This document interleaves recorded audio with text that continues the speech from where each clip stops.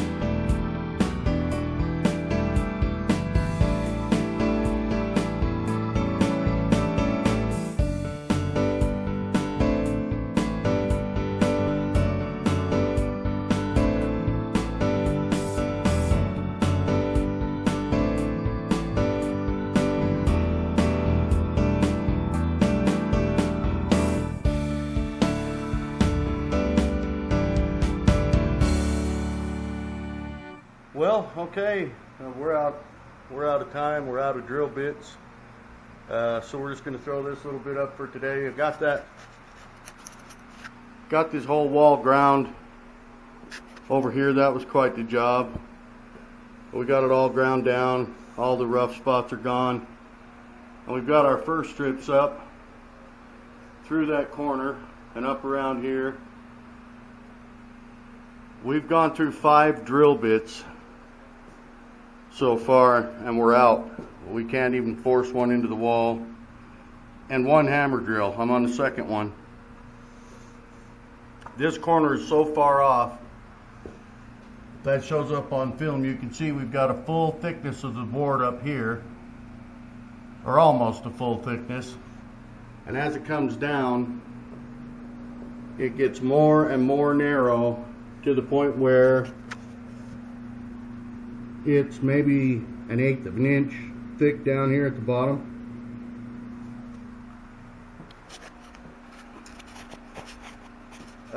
So we had to rip that board this way and taper it down to nothing, from almost normal width at the top down to pretty much nothing at the bottom, to get this paneling to lay flush on this side.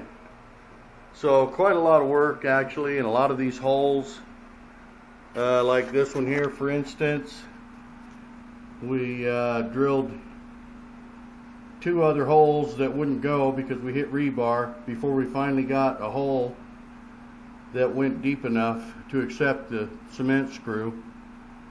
And we have several places like that, and that just really, see here we had to do 2. We drilled here first, it wouldn't go, moved over and down a little bit and got it to go there.